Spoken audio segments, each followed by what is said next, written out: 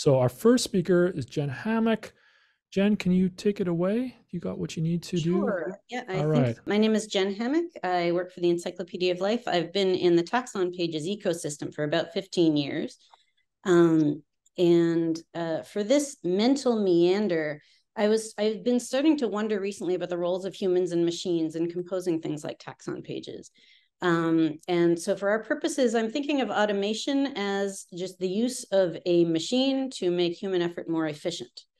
And of course, that's not a binary thing. It's a question of degree. Even this guy was abetted somewhere down the line by a printing press. And before anyone gets super excited, I am using this example just to show that we and machines go way back.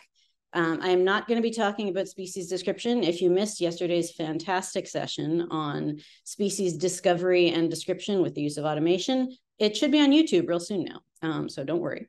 But primarily, I will be talking not about primary literature, but about the reorganization and dissemination of knowledge on the internet.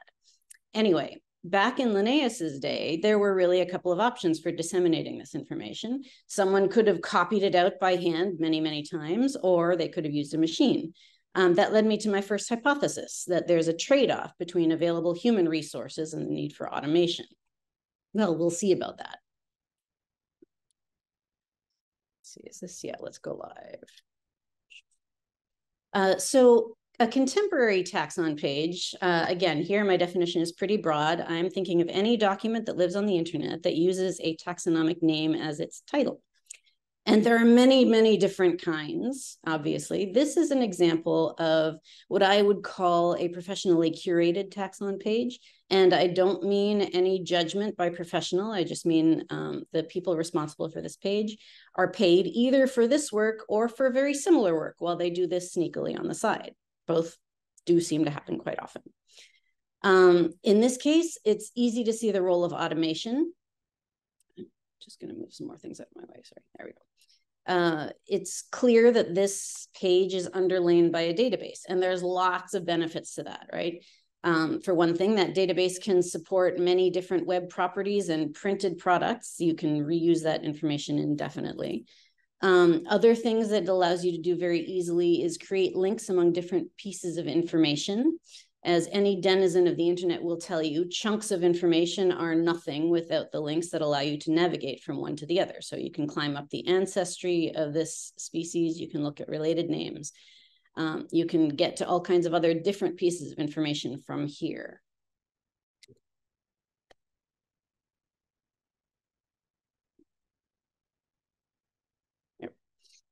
Elsewhere on the artisanal spectrum, here's a taxon page in Wikipedia. This is produced by a very different process. This is a community of self-selected curators, but they will end up with a lot of the same information you'll find on some professional taxon pages. I find that comforting personally. So here it's easier to see the hand of a human than it is to see the automation. This is narrative text, probably partly in deference to the presumed preferences of their much broader audience. Also, probably due to the preferences of their contributors for writing narrative text. So how did this end up here? It started with a first draft written by a single human, and a lot of this text persisted right till the current version. But let's notice a few things about this version of the document. In this case, this moth is assigned to the family Noctuidae. It has a subfamily. There are a couple of references to external resources, and it's tagged with a couple of categories which group it with similar articles elsewhere on Wikipedia. Again, this is connections for discoverability. And if any apostrophe police are present today, you will possibly have noticed this its. Okay, so compared with that, the current version has moved to a different family. It no longer has a subfamily. It has one reference, but neither of the original references. And there are 4 category tags, none of the original ones having persisted this long. So lots of edits have happened. And the poll has reappeared for me. Is everybody seeing it? No. No. Okay. I'll just move it back out of my way. So a lot of work has been done, clearly. Let's take a closer look at it. I wonder if you can see the highlighting from my Control F. Yes. Yeah, we see it, Jen. Thank you.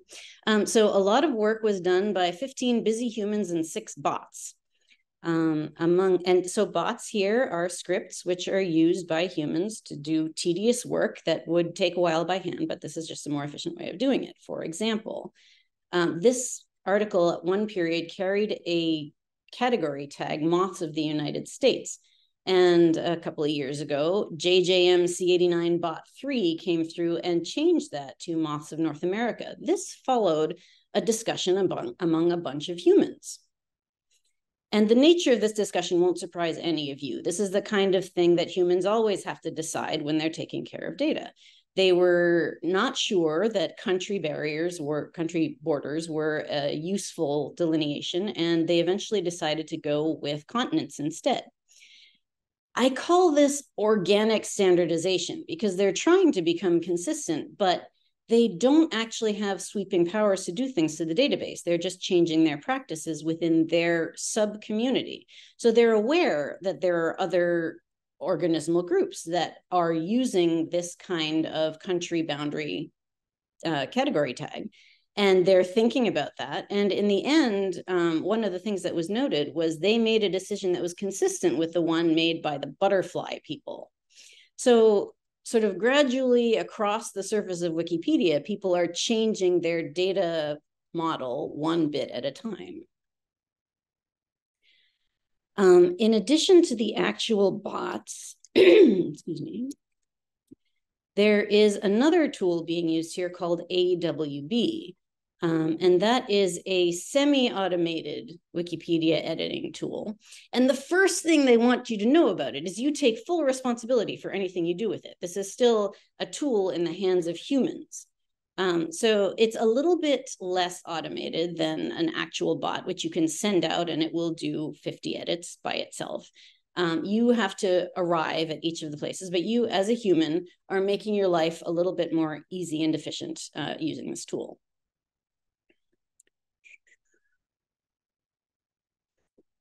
So one thing that AWB did way back here, it helped John of Reading to replace its with the apostrophe with its, the correct its without the apostrophe. So lots of routine maintenance tasks were made easier for these humans by these assorted tools.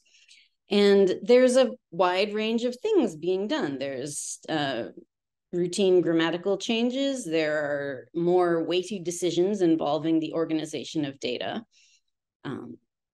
And that led me to wonder one other thing, which was just about these backroom discussions and how much the platforms themselves evolve in response to the input and preferences of the participants. And of course, that's not confined to Wikipedia. Professional communities do all of this also. They collaborate not only on the creation and maintenance of content, but on the tools and processes and documentation of their platform. That's very common because it's healthy for a data platform. Oh, there's another example here too, I think. Yeah, this is still in TaxonWorks. We've heard a little bit about this already. This is the feedback tool used just for communication and discussion of these issues. And GitHub is a very common choice for this kind of communication. So I had to modify my hypothesis. I'm starting to think that the wider the different range of humans you have, the different priorities they have, the different tasks they want to work on, that is what determines the number of automated tools that you need. A couple of other things to note about this platform. It is, this particular article is available in 3 languages. The Vietnamese language, for example, was added. The initial version of this page and most of the subsequent edits were all done by bots. But as you can see, not everybody went ahead. So not all available Wikipedia languages are present here. There is still a limit to what people are willing to do. And it's not too surprising that translation was partial. And once a translation is made, someone is going to have to be responsible for it, or a bunch of bots are. So not every Wikipedia language community has decided to go at the same rate here. Translation is an important part of accessibility and the fairness and accessibility priorities that a lot of these platforms are working on. The other thing that will influence discoverability, of course, is linkages and connectivity. So as you can see, the narrative text is richly linked, and so is the taxonomy. Those links all go to other pages within Wikipedia, but there are also a number of external links. One prominent feature that is very common on Wikipedia now is, especially on Taxon Pages, are links to the corresponding taxon page in other platforms. And you can also find those very commonly among the references cited in a taxon page. And that's true of any taxon page platform. There are usually references that go to corresponding pages. About 2 minutes left. Ooh, gosh. In addition to, okay, I guess this is going to be truncated. In addition to links, a lot of them also share content, Wikipedia text being a very common example. And of course, linkage is not a new concept. You need that back in Linnaeus's day also. That took up the first half of this taxon description. So most of my personal experience is in EOL, the Encyclopedia of Life. We have a mandate for all known taxa and all even remotely interested audiences. So scalability is a problem for us. We benefit from the efforts of all open access biodiversity data hubs. So we get images from iNaturalist and map points from GBIF, among the various other providers. Recently, we have been concentrating on attribute and trait data, and where possible, we show that off in data visualizations. Oh.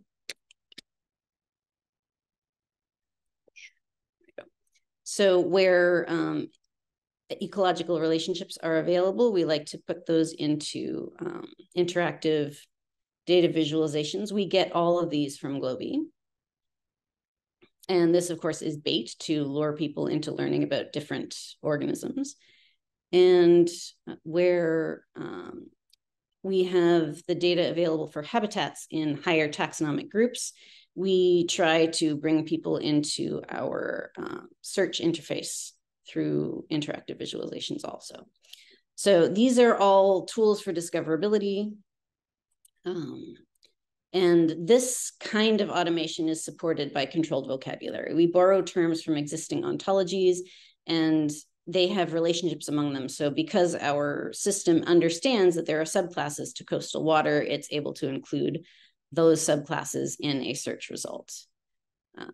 We can also facet this interface so that you can narrow down your search either by going to smaller subclasses or by using additional facets.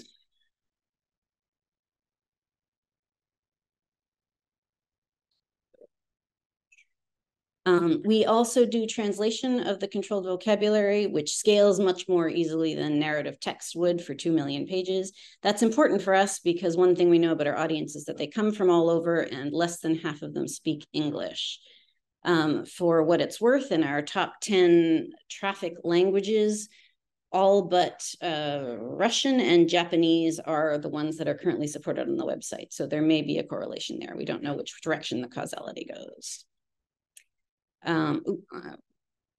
And so one thing I wanted to point out before we close is that it's not just the people we know who are making taxon pages. Oh, let's go to, sorry, there's the live one.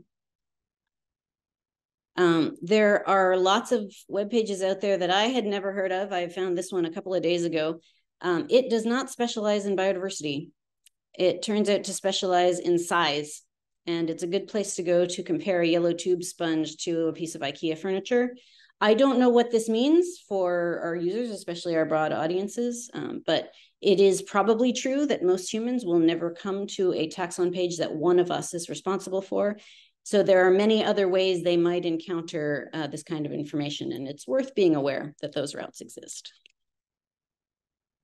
So finally, after thinking about all of this, one of my conclusions was it's actually not the automation, that makes this taxon page ecosystem complicated and interesting. But as with everything else, it's the humans. Sorry, I think I've run over. You're just fine. It's just Okay. lovely, Jen. Cool. Thanks, Jen. That was really wonderful. I love the insights you get when you presented on looking through wiki species and Wikidata. It really, how things drift over time is really key, right? Like, how is that going to change what we do? And yeah. Synchronizing all of this duplication is, I mean, it's probably keeps half of us up at night. Right. And so what does that mean? It'd be interesting to have a much longer conversation with you, learning about the history of EOL and learning about where you might be headed and that kind of thing. So if you are around for the unconference, maybe we can raise that as if you have the time. I'm not sure or not, but yeah, I can be here if there's interest for a discussion just of what we all want from taxon pages. I would love to hear from other people.